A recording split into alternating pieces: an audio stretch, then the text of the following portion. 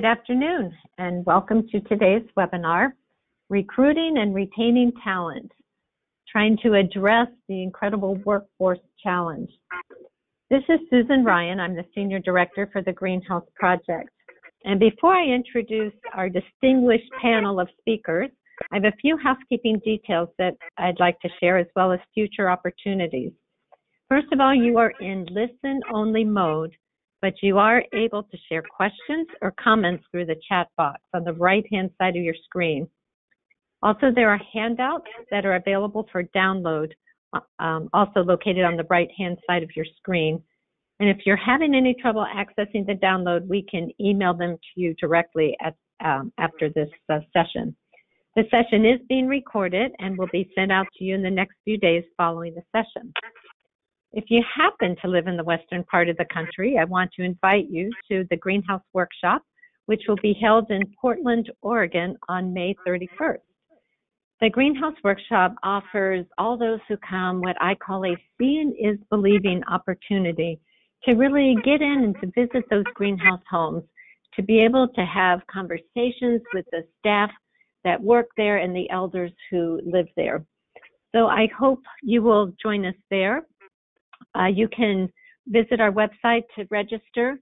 Also, if you're interested, in June, we have a very interesting opportunity to see the greenhouse homes in Detroit, Michigan, highlighting a very innovative partnership between Presbyterian Villages of Michigan and PACE. And in this partnership, 21 elders are able to live in a greenhouse home as well as attend the PACE program during the day.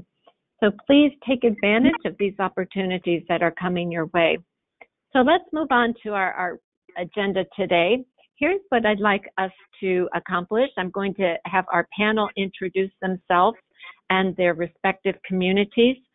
I'm going to just kind of reprise very quickly the workforce challenges and trends, and then have you hear from our panel relative to recruiting, the lessons they've learned, and any strategies that they have developed for success in recruiting talent. We'll talk about onboarding and the role that education plays in equipping direct care staff for success. Then we'll go to retaining talent and talk a little bit about the coaching culture of Greenhouse and what that does to really help retain talent. And finally, we'll leave some time at the end in the event that you've got questions. Again, use that chat box and we'll be happy to address your questions. So let's get started. And I'm going to ask, starting with Ricky Brady, if you would introduce yourself, and then we will go to the left. Ricky? Hi everyone. This is Ricky Brady. I'm the Vice President and Administrator at Clark Lindsey Village. We are located in East Central Illinois in Urbana. We're about 2.5 hours south of Chicago and about 3 hours north of St. Louis, so right in between some corn and bean fields. We're a life plan community, and we have a variety of settings on our campus: independent living, 105 skilled nursing beds. 12 of those skilled beds are in our greenhouse home. We were the first skilled greenhouse licensed in the state of Illinois that's not on federal land. And then we also have a 12-bed assisted living with a memory care designation greenhouse home as well. We're a single site, not-for-profit, and governed by a board of directors. Great, thank you, Ricky. Tanya? Well, welcome. My name is Tanya Cox. I am the Executive Director of the Home Place at Midway. We're located in Central Kentucky. We are midway between Lexington, Kentucky and Louisville, Kentucky, the two biggest cities in Kentucky. We are freestanding. We have 4 greenhouse homes with 3 levels of licensure. We have an assisted living home. We have a specialized memory care, personal care home, and then we have 2 skilled nursing cottages. We do not have a legacy home in the area. We are part of a larger group, Christian Care Communities, which is the largest not-for-profit provider in the state of Kentucky, and we are Kentucky's first and only greenhouse home. Great. Thanks, Tanya. Matt. Good afternoon, everyone. I am the Chief Operating Officer of the St. Elizabeth community. We have 11 operating entities located throughout the small state of Rhode Island. We have 2 skilled nursing facilities. One is 120 beds with a 28-bed short-term rehab unit. The other is 133 beds, also with a 28-bed short-term rehab unit. We have 2 HUD 202 independent housing facilities. We have 5 adult day health centers. We have 1 assisted living facility that is 69 units, with 48 of the 69 units being part of the state Medicaid waiver program. And we have a home care agency that does both skilled home care as well as private duty home care and concierge services. We serve about 2,500 seniors in Rhode Island a year. We employ about 900 people. And in April of 2017, we opened the first 2 greenhouses in the state of Rhode Island. They were opened as part of our SNF that's located in East Greenwich. We got permission from the state of Rhode Island to add 48 beds to that existing 120-bed legacy building. And we opened 2 12-bed homes, greenhouse homes in April, and the other 2 12-bed homes opened in July of 17. Wow, this is great. And as you can tell from their introduction, these are leaders who have really pioneered the first for skilled greenhouses. And each of you, as you were talking, I recognized that you have the only licensed skilled greenhouse homes in your state. So you certainly have learned a lot in that process. So let's talk a little bit about the workforce challenges and trends. Robin Stone, if you were a part of that webinar, you had her kind of sum it up for us. The challenges basically recruitment, retention, and a lack of competent workers. So no surprise to anybody that the projected change in the number of Americans by age is drastically changing. Robin Stone would tell you not to call it a silver tsunami, that certainly does not have language that we would want to support. But there certainly is an age wave or a boom that's coming. And you can see in the slide here depicted that we are seeing an incredible increase in the ages 55 to 64, and then a 54% increase in 65 plus.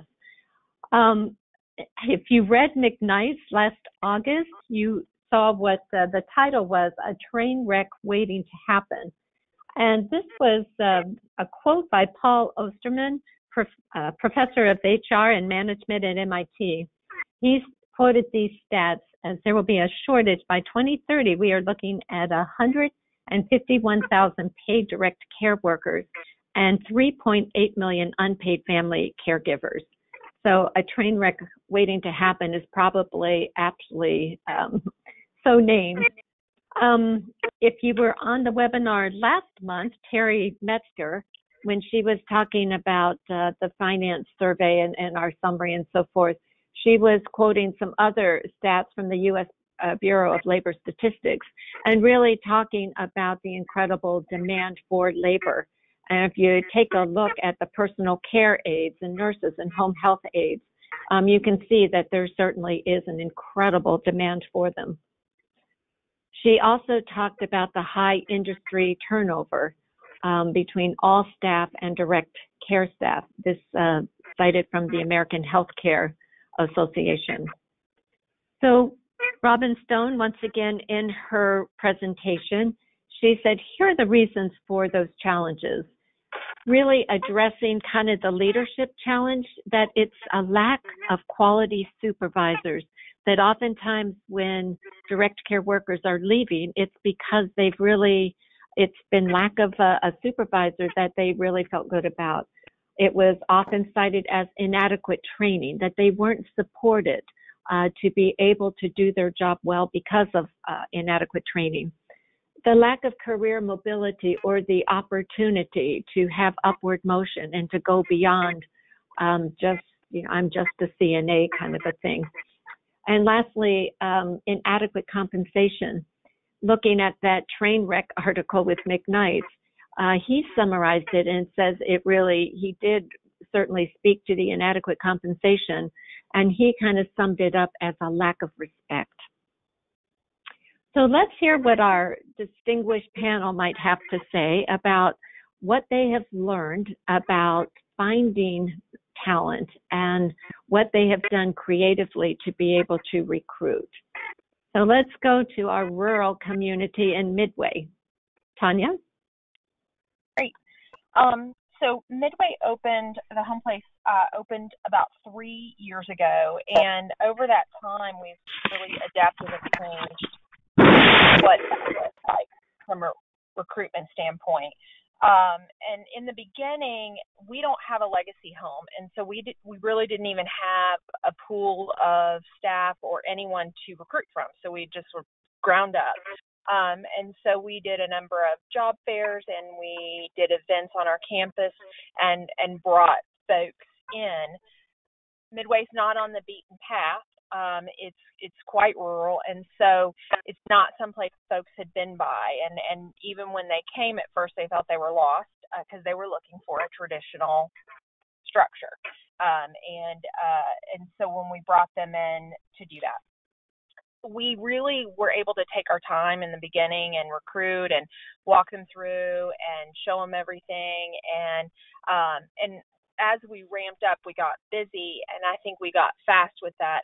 And so we probably made some hires that weren't the best because we were trying to keep up with our census ramp up, which happened faster than recruitment of our staff. And so we kind of lost sight, and we got in that a little bit of warm body syndrome, and we realized that we really had to back up and say, what are we looking for in an individual to work in our greenhouse homes, whether that's going to be a nurse, whether that's going to be one of our clinical support team members, or whether that's going to be a Shabazz.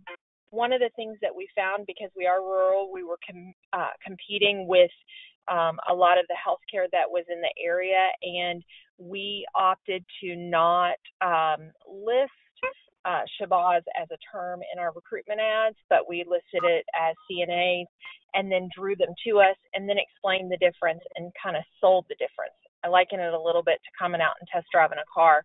Once they come out and they see it, it's really sells itself. And the opportunity to do that. And so we really kind of learned in the process to slow down. We've got a team now that interviews, that includes Shabazz and nurses and clinical support team members.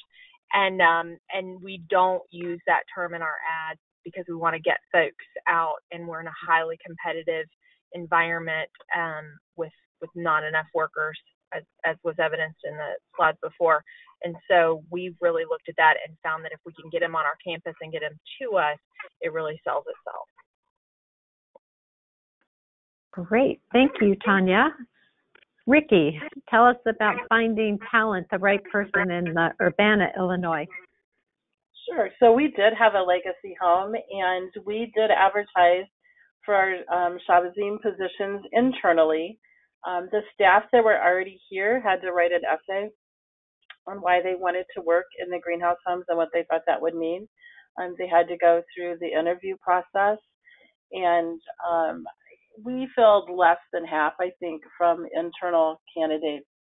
So then we began to recruit from outside. We advertised in our newspaper, and we did use the term Shabazz.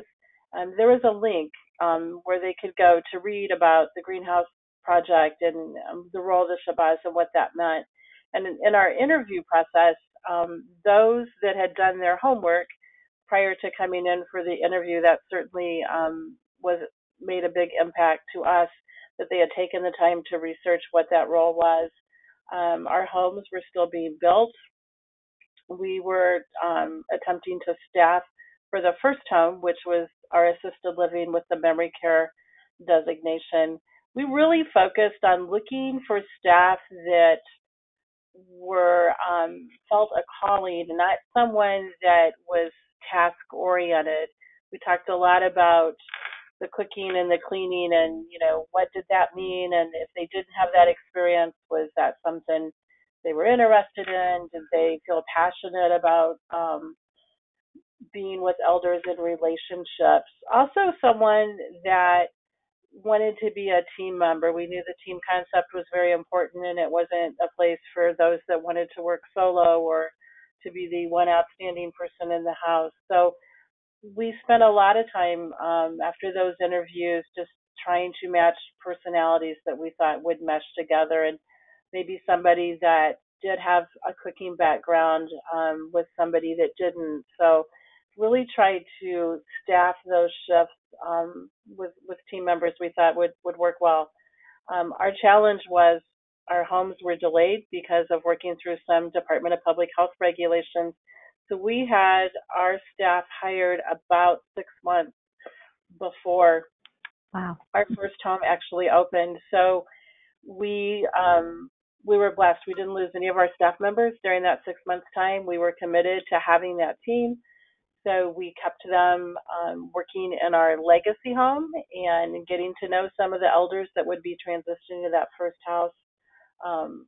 But again, I think just really defining what type of a person that you're looking for and what those strong points that you want them to have.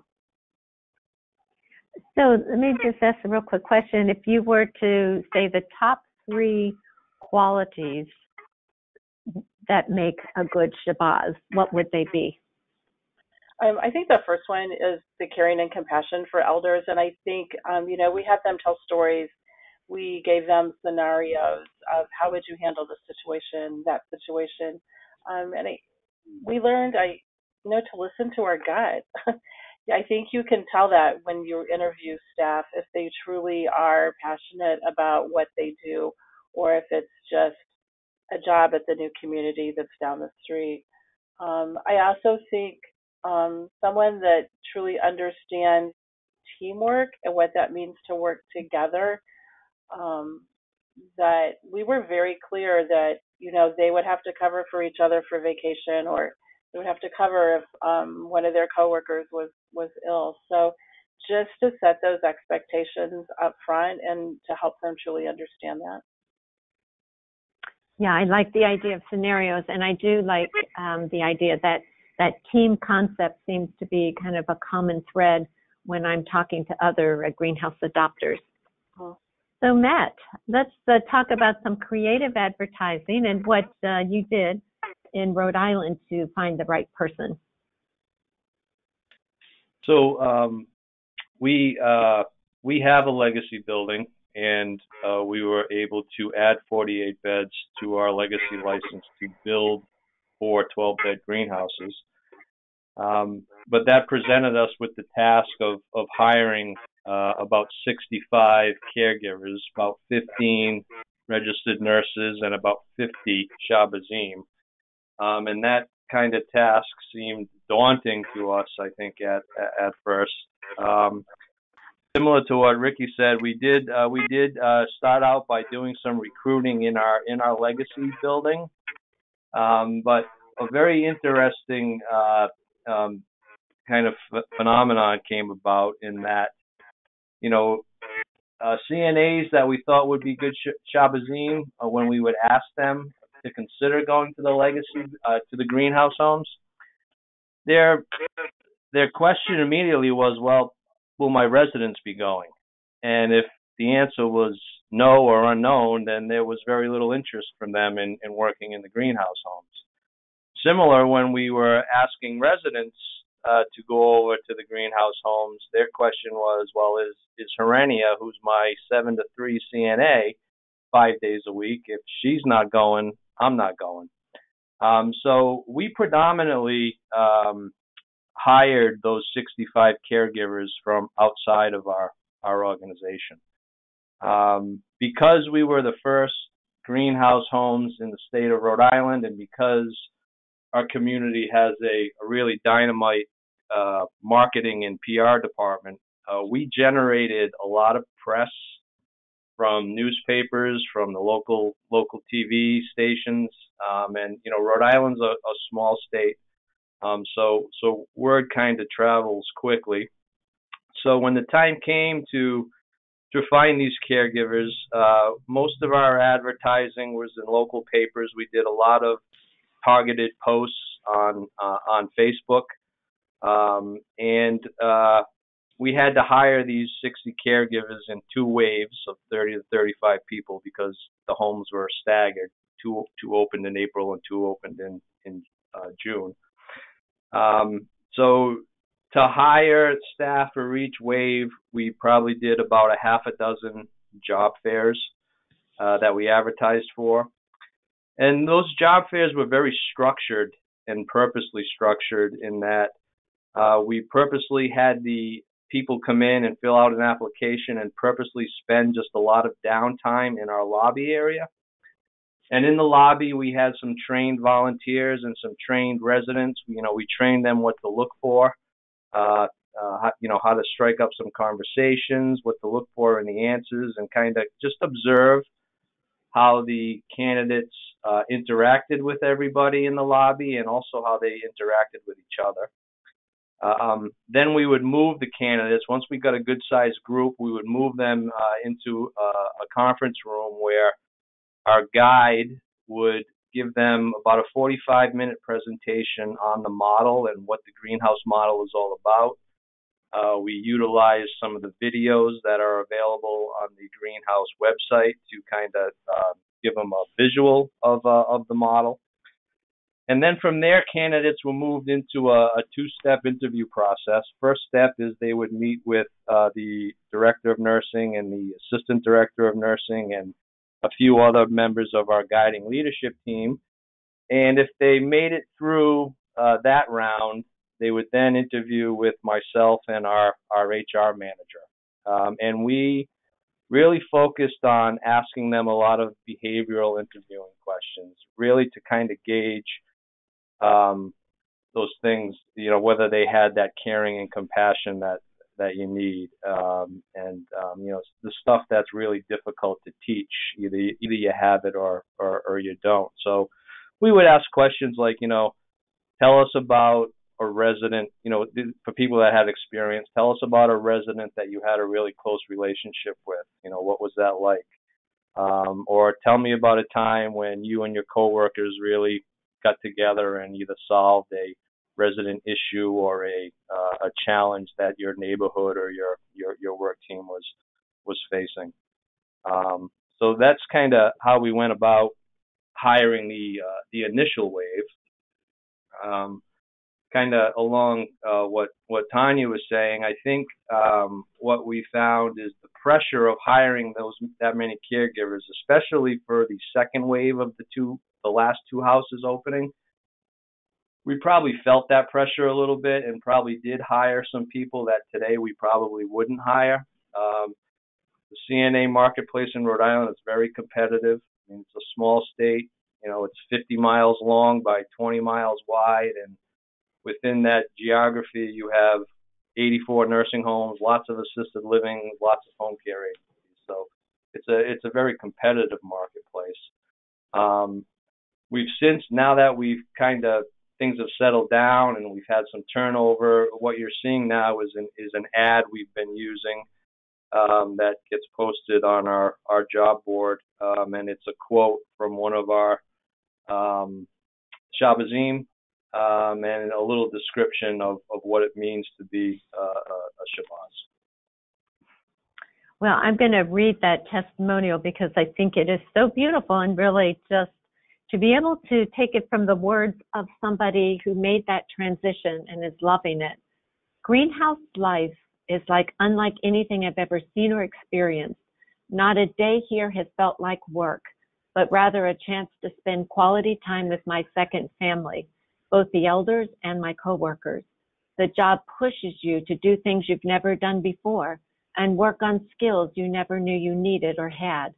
I'm grateful every single day to be part of something that is truly changing lives for both the people who live here and the people who work here. And I think that sentiment just really captures what I've heard each of you say, and really describing what does it take, who are we looking for, what is talent, what's the profile of a good Shabaz or a good direct care worker. So let's talk about onboarding and the role that education plays. Education is such a bedrock to the greenhouse model. And, you know, to Robin Stone's point, inadequate training seemed to come up a lot when she was doing the exit interviews of those leaving the workforce. So, Matt, can you say a little bit about the role that education played for equipping your CNAs to become Shahbazim? Sure. So we brought all the new hires that were going to be working in the first two houses. So the houses opened in the end of April. So in mid-March was basically all of their the first day of employment. So for that month, they spent 8 hours a day, 5 days a week, going through all the initial greenhouse training. And you know, I have to say, the ability to do that and do that mass training, not only is the training excellent, but it's just the bonds and the relationships that form between those caregivers. It started happening within days, and I'll never forget one moment that really stands out for me is I walked into one of the houses, and it was their last day of the core training. And it's the part of the training where they all kind of stand around in a circle and they, you know, verbally tell the rest of their group what it is they're going to personally commit to. And the things I heard said in that 40 to 45 minute learning circle are things I've never heard caregivers say to each other in my 24 years of working in the industry. The training was very impactful, and I think it really set us up for success, mainly by the tools it gives you, but also just by the way it starts to form those bonds and relationships of the team members that'll be working together. Wow, that's beautiful. That's well said. And I think the other thing relative to education at St. Elizabeth's, I do remember having a conversation with you and Steve Horowitz, the CEO there, about culinary training and how well the Shahbazim seem to have been equipped through the education to be able to learn how to prepare meals and to do it so well. Let's move on, though. We'll go to Tanya. Tanya, you've done some really creative things to really make kind of that ongoing education and support work. Can you speak a little bit to what you have done to really get creative here? Sure.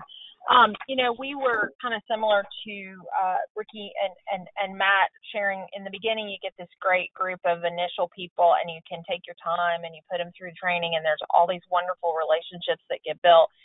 And that worked beautifully. And then we opened our houses and we started to fill up, and we would hire one person here and one person there. And it was hard to pull together a core class. And so we did encore to get the values, but what was missing was that huge relationship building, because, you know, as Matt said, that commitment to one another is probably one of the most powerful things that I think they do in core. And so we kind of lost our way a little bit there, and then we try to get back to it and say, okay, we've hired, you know, 12 new people over the last 6 or 7 months. We need to get them into core, and then we'd put it on there, and then time would go by, and we'd say we need to get in core. And so one of the things we did was I said we have got to reinstate our commitment to this initial education, because that's what really helped to set the stage for success in the beginning. And so we went, and on every single month we put core on the calendar. And so it is blocked out and it's ready to go. We don't always do it because we don't always have a core class, but there's not a chance where we're just having to figure out where we're going to put it in. And therefore folks aren't having to wait too long before they get that chance to come together and be with others and do that relationship building. The other piece that we did was knowing that they may be working for a month or 2 months before they really get that core and start building that relationship was we started a mentorship program. Our mentors had to apply to become a mentor. And they interviewed and they received training. And so each one of our new hires is assigned to a mentor. We have Shabazim that are mentors, and we have nurses that are mentors. And they have a checklist, and it goes over things like learning how to do convivium, talking about that. But it also gets to the retention piece, because built into that, it's not just showing the ropes, but it's actually having a go-to person once you're getting a little bit on your own to go back to and say, help me, I'm struggling with this, I need support. Our mentors are incentivized by length of stay for the new employee. And so they receive a bonus payment for being a mentor upon 30 days, and then they get a bonus payment at 90 days, and then they get a bonus payment at 6 months if their mentee is still with us and being successful. And so they really become very invested in that retention piece, and it helps bridge waiting for core. And so it really just was a really nice addition to kind of get folks bought in and into the values and into the rhythm of the culture of the campus. Wow, that's great. And I appreciate that intentionality around education, and just kind of highlighting what Matt said about those relationships and bonds that form. It sounds like the relationship between the mentor and mentee is pretty significant. And, you know, addressing kind of the compensation piece of everything, it sounds like, Tanya, you have learned that incentives matter. And, you know, let's definitely help to address kind of that wage, the inadequate wage situation. So let's move on to retaining talent. And Ricky, I was, when we were talking earlier, so impressed with what you've learned with your turnover rates and really kind of the role that education, you know, we've talked a lot about the role that education is playing with regards to equipping the self-managed work team of Shabazim, but equally important and impactful to turnover rates is the impact of education on leaders and establishing a coaching culture, which is, again, part of the DNA for the greenhouse model. So talk to us about that. Sure. So our turnover rates in our greenhouse home for our Shabazim is 7%. One of the commitments that we made as one of our key strategies this year is to further develop that coaching environment across all of our campus. So we put our entire leadership team through Coaching for Partnership, and that included our CEO, our vice presidents, our department heads, and all of our frontline supervisors. That culture, we think, is key to employee engagement, to employee satisfaction, and so the frontline employees truly are the voice of our organization. We often partner with someone else to practice, you know, what does that coaching conversation look like? You know, it's very easy for us to slip back into those old habits of answering questions or giving directives or giving directions. But to truly empower the frontline staff, whether they're in the dining department or the housekeeping department or within the greenhouse homes. So we have work groups that are working in our legacy building. We're aligning ourselves with the greenhouse principles and legacy as well.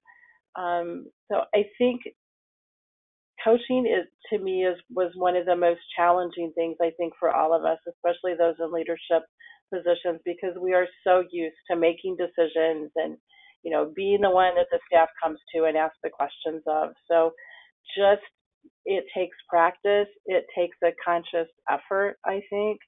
None of us, I don't think would use the word easy when it comes to being that coaching leader. But I really do think it, because we have a commitment from the CEO, you know, this is an important thing for all of our leaders to develop and to grow in. Again, ongoing education, cannot say enough about the greenhouse education that's provided, and to trust that process and to trust what's outlined in that curriculum. And Ricky, just if you could contrast for us the difference between turnover rates in the greenhouse to your legacy home. 7% you said in greenhouse. And last year, CNA turnover in our legacy home was 54%. Wow. So obviously, and to your point about coaching's not easy, but it takes intention. And I love what you said about an intention to keep practicing, that it's so easy to slip back, but that there's a real intention from, it sounds like the CEO all the way down, to make sure we continue to have coaching conversations and practice. Absolutely. And I think you have to be comfortable, calling out your peers, if you will. If you see them in a conversation or a situation where that coaching opportunity didn't happen, to use that as an educational moment right then, and how might they have handled that a little better perhaps. So again, it's practice and feedback and being open with each other. Wow, love that. So Matt, why don't you talk a little bit about what you have found? I know it kind of translates into family satisfaction, but really want you to kind of build on Ricky's point about the role of leadership, and specifically think about the role of the guide as that supervisor for the self-managed work team and its impact on the team and on families.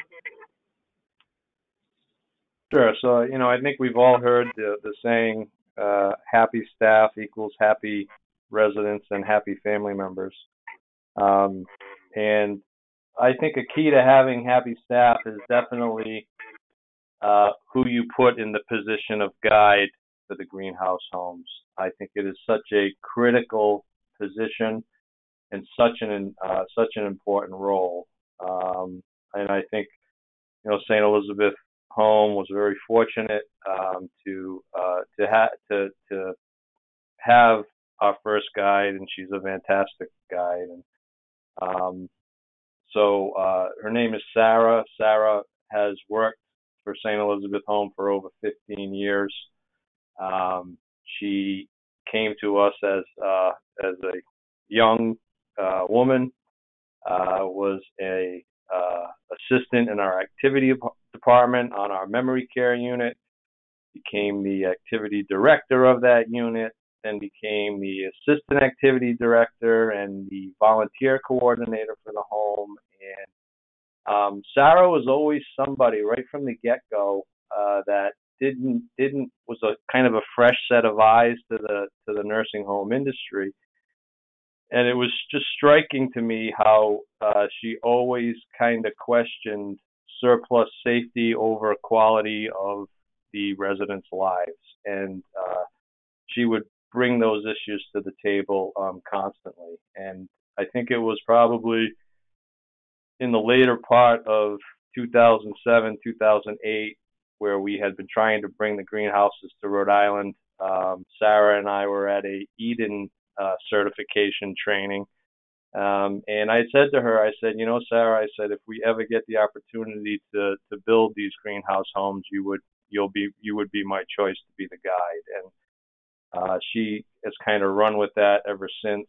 We had the opportunity to really provide her with a lot of the upfront training to prepare her for the role. But I believe it was Ricky said, Sarah's somebody who embraces the coaching philosophy. She's constantly telling the nurses and some of the other department managers that spend some time in the greenhouses, it's not your problem to solve. You gotta bring that back to the Shabazim and let them come up with a solution. But I think what makes Sarah really special is, everyone that's ever met her has adored her. But I hear her say all the time when she ends her team meetings or when she just ends casual conversations with the Shabazim, I hear her say, remember, let's take care of the elders and let's take care of each other.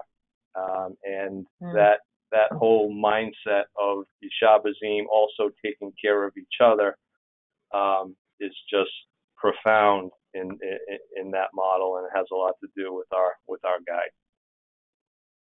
Wow, that's a beautiful mantra, and just so embodies so much of what you all have been saying.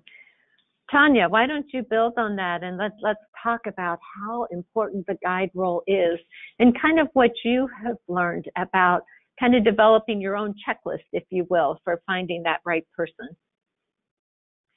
Yeah, I love those stories that just shared, and I like what she says. I may take that and use it, because it's a nice way to say that, to taking care of one another. Because I think, as I look at the checklist, one of the things I put, and I'll jump down a little bit, is really somebody who maybe has been a successful leader doesn't always make a great guide, and being a servant leader, being there to take care of the Shabazim, so that they can take care of the elders and do what needs to be supported, I think is very, very important for a guide. And with that, one of the things we found is that just even sometimes some of our support team members who are really great and really embrace the values of Greenhouse Home are still really comfortable with a chain of command. And so when you come in as a guide, you find it hard to coach, because you're used to that more hierarchical structure. And so looking at folks that really can sit back, be flexible, and realize there's more than one way to solve a problem. It doesn't have to be my way, and really just being comfortable to let that go and see where it takes you, and letting people make a few mistakes, because that takes being comfortable in that, and being flexible and thinking outside the box. So when we look for guides, we look at folks who can do that, and really, sit on their hands. I think Ricky said, it's hard sometimes for leadership.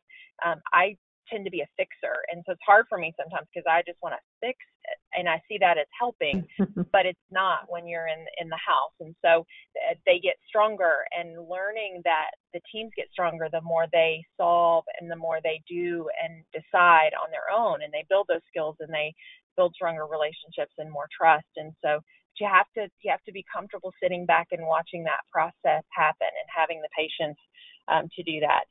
The other thing I put in there was curious, and I was trying to find the right word for it, but it's somebody who can ask really good questions to help move the Shabazim and the teams forward, and wants to understand why, so that they can coach along that, instead of kind of saying, well, I've seen this before, and this is what you should do, and this is how we should do it. But really asking and getting underneath, and asking the right kinds of questions, curious questions that really get the team to think, and then lead them towards their own decision making. And so really being that support piece. But it takes that unique individual to find that. So. Tanya, that was fabulous. And I hope all of you on the call are taking good notes, because what you're hearing is not only just good thoughts and advice from the people that are speaking, but it really is borne out in research that has been done on Greenhouse. And it really, this is all such a function of leadership, and you all have each really highlighted so nicely some very salient points that have been borne out in research. And if you have interest in research, happy to share a little bit about what we've discovered. But Ricky, I'd love for you to talk about, we've got a self-managed work team. It's a versatile worker, universal worker. They're doing many things. So really making sure that there's consistent staffing, there's role ownership and so forth. There's a lot on their plate. How do you make it happen? And what have you done at Clark Lindsey to ensure success?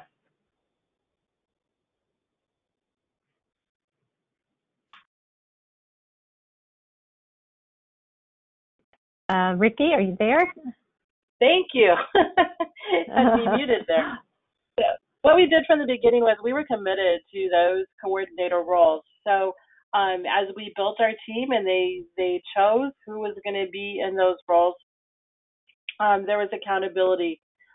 We used the guidelines that came from the greenhouse as to what those duties were. But I think one of our biggest successes has been in self-scheduling. And we started out, aside from the first 2 weeks that the house was open, our staff have done their own schedules, both nurses and Shabazim, since we opened the home. And they are literally given a blank calendar for the month. They do the schedule a month at a time. and they work it out between the Shabazim on their shift, who's going to cover the days and the shifts. And then our scheduling coordinator, she's got everybody on text message. They set up a Facebook page that they can talk about open shifts. So they really have taken ownership and know how important it is for staff that know the elders to be the ones that are in that house covering for each other. We had a situation. I have two sisters. One works in our skilled house and one works in our assisted living house. And one of their sisters was gravely ill and in the hospital, and we knew that both of them were going to have to leave literally one day to go to the hospital and be off for an extended amount of time. And I don't think those two Shabazim were out of the house probably for an hour, and the Shabazim in both homes had already talked, messaged, and had their shifts covered literally for as long as they needed so they could be with their sister who was dying. And, that didn't take a phone call or a request from myself or from our guide. Since the day that we have opened, we've not had to work ourselves in the greenhouse home as a staff. The nurses and the Shabazim have taken that role very seriously. I think one of the challenges that we faced in particular with the food coordinator role was we were committed and that the Shabazim would be the ones that, in conjunction with the elders would determine the menus. They would make out the grocery list. We use an online grocery ordering system, and then our groceries are delivered. But it's been very challenging for that food coordinator to find time during their regularly scheduled shift that they work to do those duties. I mean, it takes a while to sit down and prepare that grocery list and put the order in.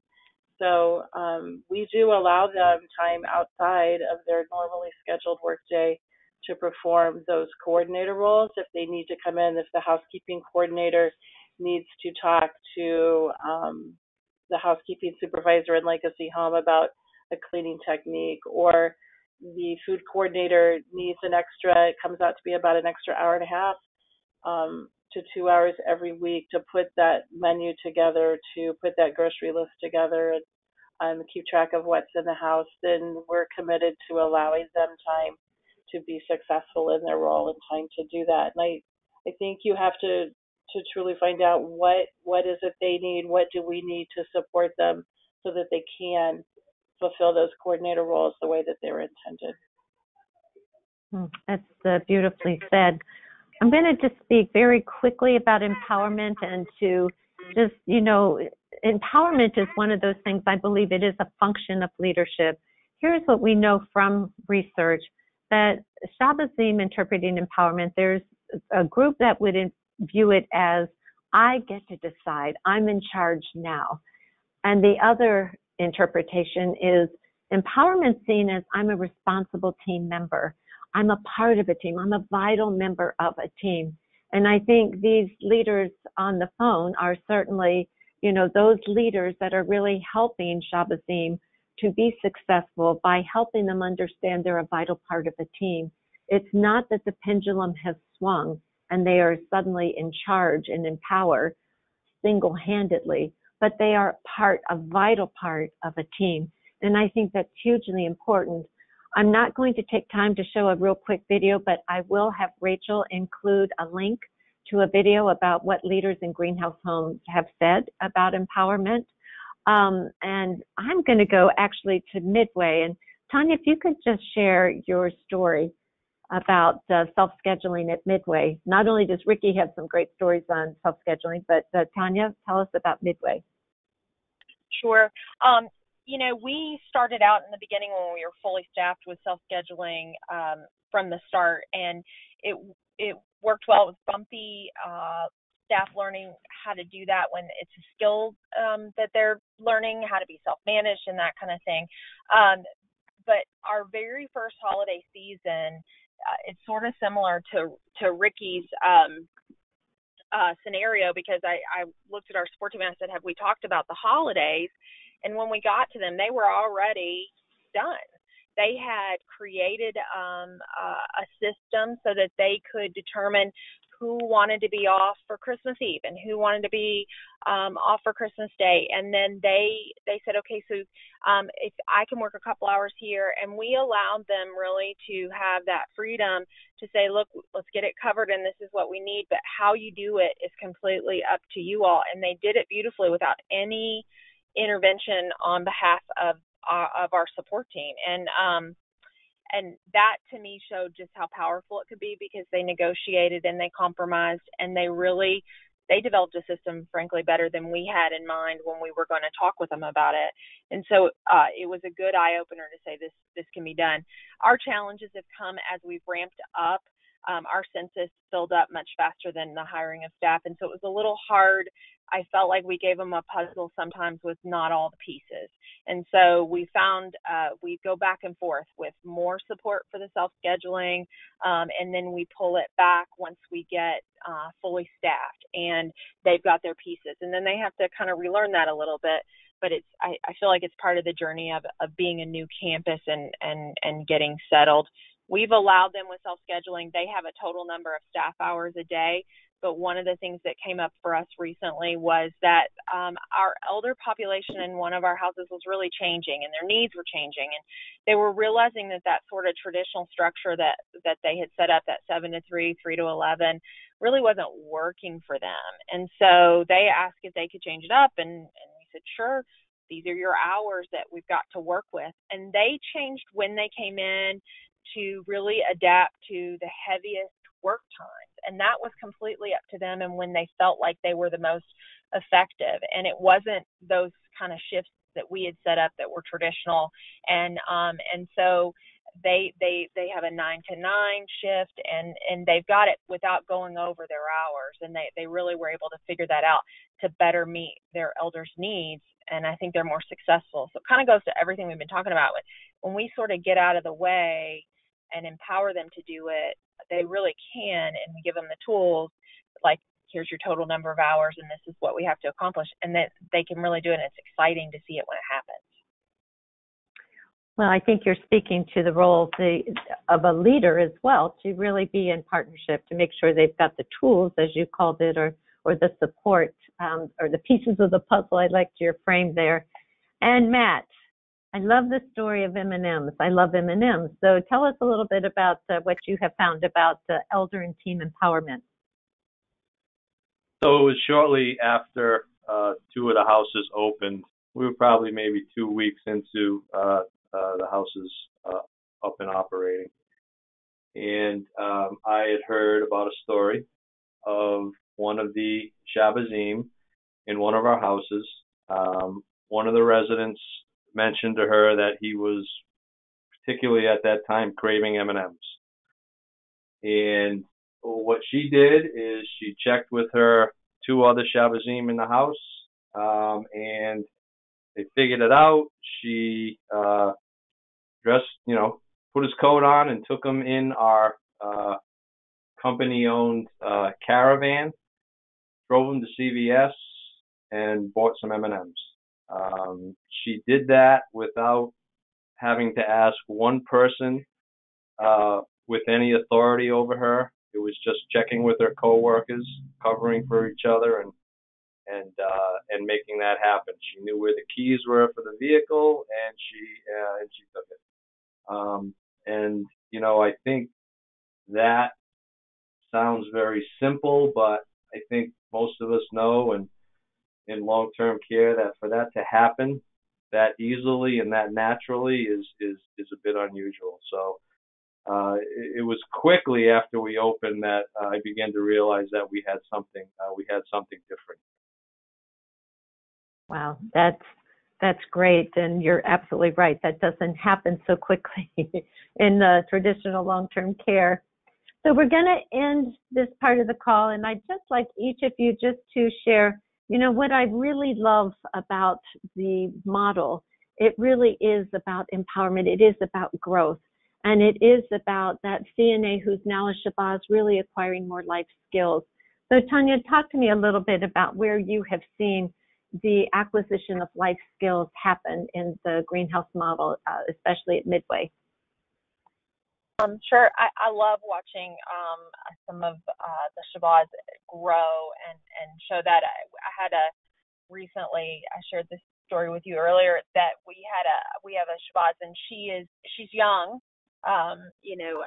She's 19 and young and a single mom. And when she came to us, she had kind of a low self-esteem, warm, loving, didn't know how to cook, didn't know how to do anything, scared to death to be in the kitchen, avoided it, all of those things. And she's been with us for about a year now, and I've just seen her grow in her confidence, and I've seen her grow in her abilities.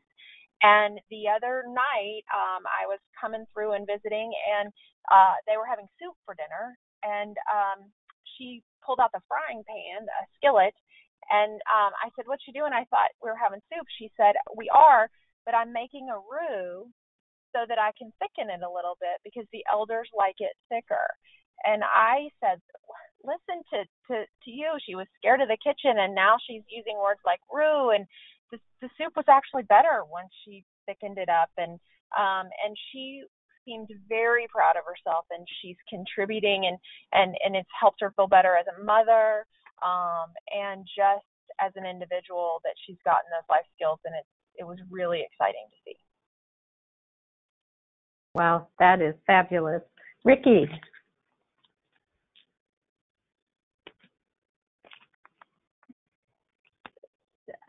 Ricky, are you on? Thank you. I was muted again. I think one of the things that I've seen in particular when our staff rotate through those coordinator roles, the food coordinator and the budgeting that comes along with the responsibility. So it's very different when you have to plan a menu and budget for the cost per day for the food for our elders than it is for your own household. And so giving them a target number to stay within and how they have learned to budget the food money. And we have one particular group of Shabbazim that like to throw a pizza party every now and then, and how they shop the sales, they plan the menu, and maybe, we don't have steak that week because we know we're going to order pizza on Friday night, but just some of the budgetary life skills that they've acquired, not only from the food, but by being a part of the house and the daily running of the home, and knowing that we have a budget to stick with, and that I think has been very valuable to our Shabbazim. That's awesome. And finally, Matt. I think if you go back to the quote that we use for our ad for Shabbazim, Chrissy says in that quote, "The job pushes you to do things you've never done before and work on skills you never knew you needed or you knew you had." And Chrissy will tell you that prior to this, she couldn't pick out a cucumber from a zucchini in the grocery store. And now she's a very good cook. But I think life skills around conflict resolution, communication, are things that are just applicable outside of work and applicable in everyone's personal life. And I was telling Susan this recently when I saw her in Washington, D.C. for the Leading Age Peak Conference. We had almost been open for a year, and what amazed me is that in almost a year, I had yet to receive a phone call from an upset family member or an upset resident from anybody from our greenhouse homes. And I think that speaks a lot to the skills our staff learn in addressing complaints and handling complaints and communicating with family members in that. But I think it also speaks to just the relationships that are built between the family members and the caregivers. And when family members do bring concerns to them, they feel confident that they're going to be addressed and they're going to be handled. Because we're not perfect by any means. We still continue to make mistakes, but it's just obvious that family members never feel the need to take take those complaints to a level higher than the direct caregivers. Wow, that's great. You know, I realize we're at the top of the hour, and I want to be respectful of our panelists' time, but I do know that there are questions in the question box. Here's what I'm going to do to honor the panelists' time. If you've got questions, I'd like you to put them there. We will get your questions answered to you. And in fact, it's made me realize that we probably will need to have a panel back to address some of the questions, and we'll kind of go a little more deeply. But I can't thank enough Ricky, Tanya, and Matt for sharing your strategies for success and your lessons learned. I can't thank you enough for the leadership role that you play in your organizations and the impact that you are having on really changing the field of long-term care and really creating meaningful jobs for people and growing people. So thank you so much. I live vicariously through the likes of you every single day, and I'm very appreciative of your work. So again, if you've got questions, please feel free to send them to us. Rachel will get out a copy of today's presentation, as well as a link to the video I referenced on empowerment. And thank you again for joining today's call, and we will talk to you again soon. Thanks so much.